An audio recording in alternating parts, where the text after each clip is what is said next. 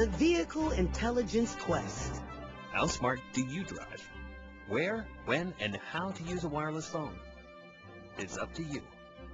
Hi, I'm Walter Beckover, your host of VIQ, the show that asks you to make the call about driving responsibly.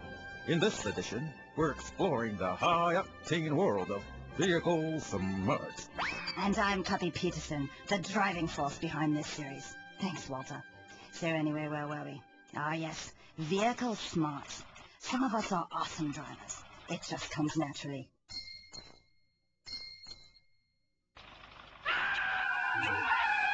And well, for others, well, it isn't so easy.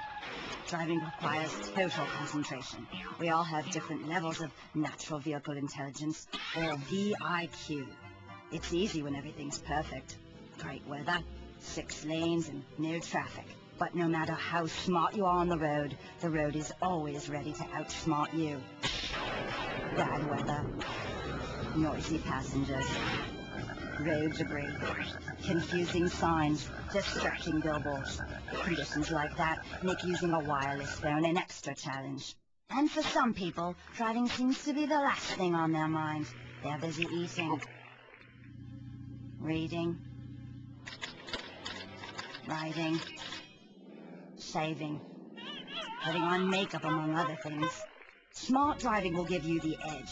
That's why working to increase your vehicle smarts, or VIQ, is as important as your license to drive. In fact, it's your license to stay alive. Now get ready to challenge your VIQ. Over to my colleague, Jeremy Romero. Thanks, Cuppy. That's Cuppy. Cuppy? Cuppy. Cuppy, right. Distractions on the road have been a concern for a long time. Can you guess when this statement was made? Some states don't want to permit radios in cars at all. Radios distract the driver and disturb the peace. That was written over 70 years ago, back in 1930 in the Farmer's Almanac. Back then, car radios were a new gadget that worried some people who feared they might be a distraction. Like wireless phones, drivers need to use their radios responsibly.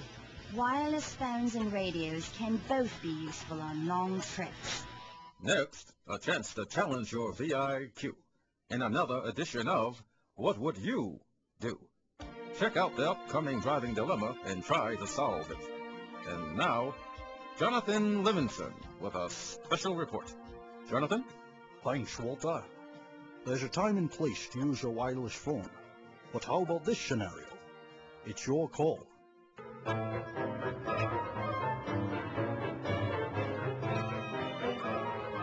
Hey, Nick! You sure this is a shortcut? That's what the map said. Hey, Abigail, this burrito I found back here tastes funny. Burrito? That's not a burrito.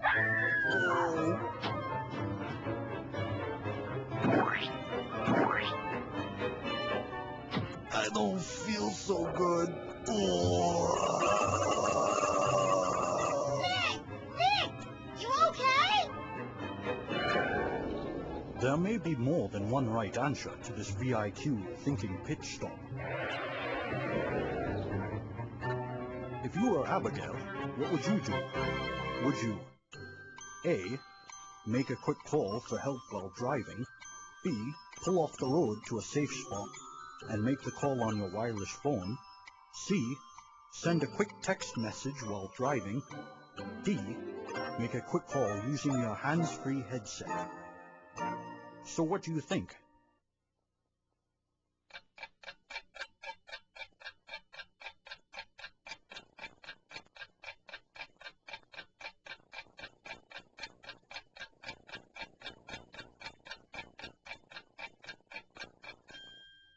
Well, Abigail thought her best choice in this situation would be to B.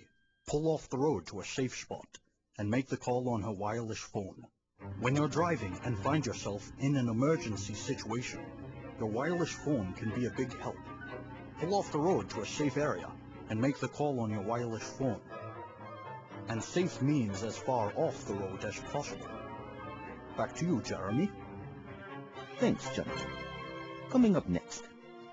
Though it is often better to pull over to use your wireless phone, Some people, because of the kind of work that they do, choose to use their phone while driving, like the driver you were about to meet. We go to the field. So Sean Lapato. Sean. Thanks, Jeremy. Here's another situation to ponder. Meet Sophie. She works for an organization that raises money to build affordable homes for the homeless around the world. She's on the road a lot, speaking to organizations asking for help.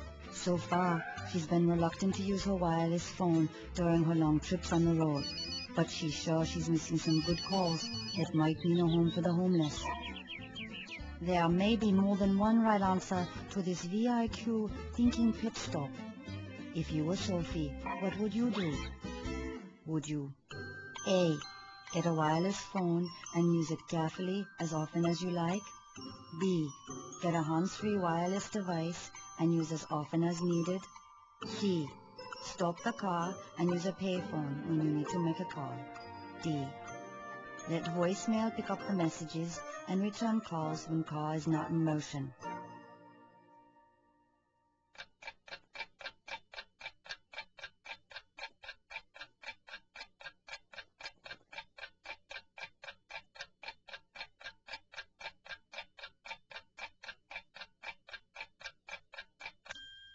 So what did you choose to do?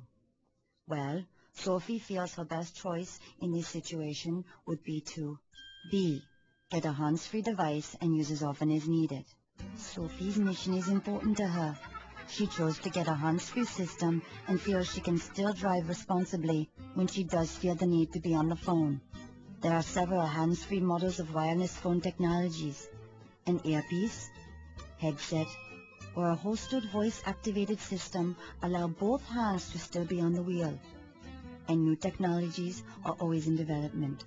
And Sophie still uses other smart wireless tips, like alerting callers that she's on the road so she can keep her calls short and make the point quickly or call them back.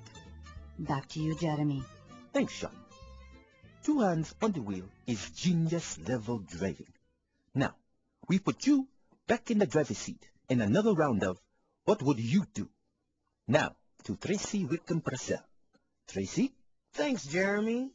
Here's the situation. Oscar borrows his mom's wireless phone and takes it to the beach. He instant messages his friends to find out where they're surfing. He jumps in his car and messages his friends that he's driving to meet them, and as he's signing off, he gets a short message from his girlfriend, Trudy. Oscar, did you forget? You said today we go to the mall. Oscar puts his phone down in the car and drives off towards the surf spot. The phone rings. It keeps ringing. He glances down and notices that it's Trudy calling. What would you do if you were Oscar? Would you A, just let it ring, let voicemail get the call, call back later? B, answer and explain the mix-up to Trudy? C, pull off the road to a safe spot and call Trudy?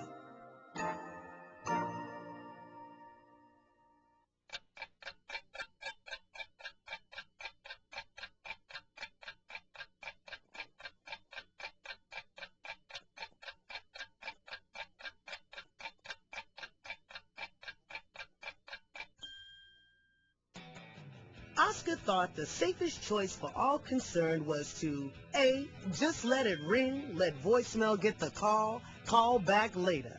When Oscar parked the car, he retrieved his V-mail and called back Trudy to say he was driving, and decided since the sun was glaring in his eyes and he didn't get a chance to get his mom's headset, that he shouldn't pick up the phone. Oscar used the extra drive time to dream up a good plan to still go surfing and go to the mall with Trudy. Whew, that was a close one. And now a special wrap-up report from the Licensed with Poetic License, my esteemed colleague, Walter Backover. Distractions.